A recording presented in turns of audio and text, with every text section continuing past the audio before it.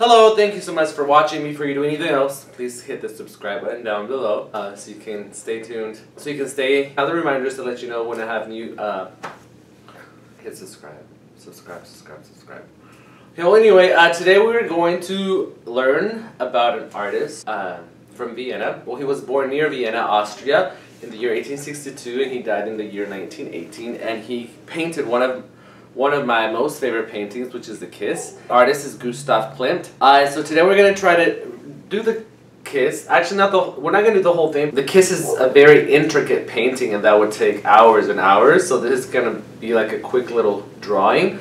It actually took him between 1907 and 1908 to make The Kiss. So obviously we cannot do that in just 5 or 7 minutes. An interesting thing about Gustav Klimt, I think he fathered 14 children, which is a lot actually.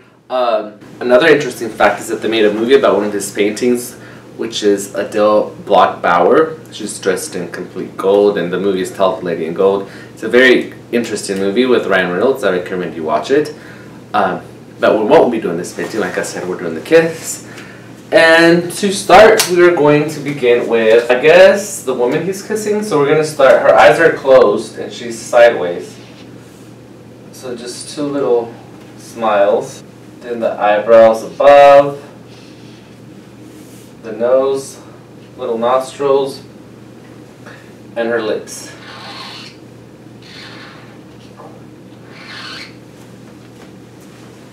So then the next thing will be the guy's face. He's giving her a kiss, hence the name The Kiss, on the cheek. So this is his face. You can't really see his features, but then you're going to angle this in so it gives the impression that that's his nose, and then a line above that to make that his brow line, and then go up. And then the next thing will be the top of his head that you see, which is not completely circular. I mean, definitely has more sides. It has sides within a circle, but it's kind of a circular shape. This is his forehead. His neck will be right here. But around his neck is her arm. Now you can come back here out of the neck, come all the way around, and bring this all the way to the bottom of the paper. Now right before this is like, I guess, where the neck would begin. So you add a line, and this will be the top line of his tunic. And now you can finish the hand here. And it's kind of curved, kind of like this, so you don't see all fingers. So just add a couple of lines, not a couple, 4, to be 5. 4 for 5 fingers. 1, actually this line 1, 2, 3. I guess that's 4. Well, anyway, I think I messed that up. Maybe it's like this, and you only need 3 lines. Anyway, it doesn't matter. We're just practicing, and you know, the fun thing about art is just creating, not so much getting everything perfect. Imperfections are what make things beautiful, in my opinion. So anyway, her elbow is kind of up like this, and to me it almost seems like she's resisting the kiss, like she doesn't want that kiss upon her. What do you think? Do you think she wanted to be kissed by this guy? So that will be like right here, and then you just bring it down all the way to the bottom.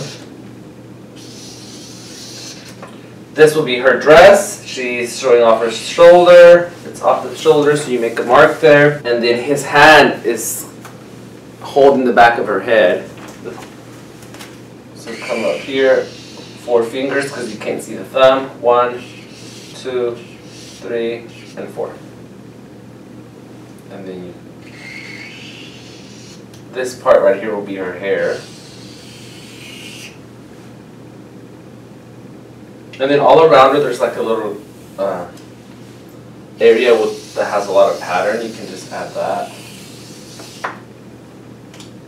And then his hand is on her neck, so you can't really see her neck. Or all of his fingers, because they're hiding behind her shoulder. So we'll add 2 lines, and then 1 peeking out. And his hand is around her hand. Something like this. So you see 1 finger, and then 1 on his hand. This is it. Her chin. This is where his tunic down. And this horizontal line here, where he's like that, creates a break in this fabric. So there's a front, her arm, the arm sleeve. I think the best part about this painting is all the pattern that it has. So now we're going to repeat squares, rectangles, and you can do that based on your taste and how you want it to look. It doesn't have to look like mine or like Gustav's. So at this point, I would go ahead and just do that at your own pace.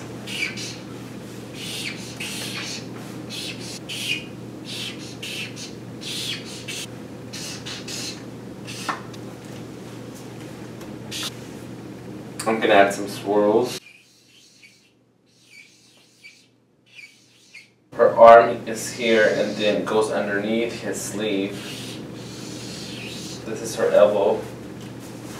And then within her dress, she also has a lot of designs. Hers are more circular, his are more rectangular. So you can make this dress however you would like, with different patterns if you would like, just whatever floats your boat.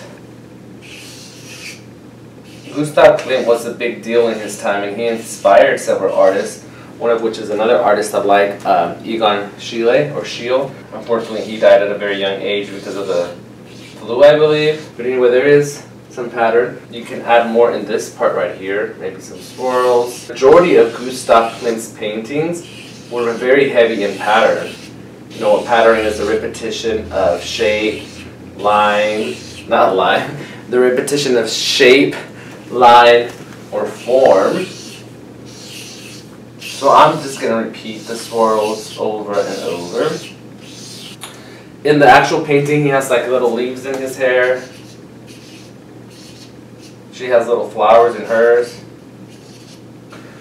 And of course the actual painting goes all the way down to the floor, and you can see like the part of where the grass is, where they're kneeling. But this is my version, like Gustav Klimt, the Kiss little speed sketch. I hope you like it. Tell me in the comments what you think and what you would like for me to do next. Please subscribe, like I said before, and share, comment, and watch all the other videos in my channel. Once again, thank you for watching. Adios y bye.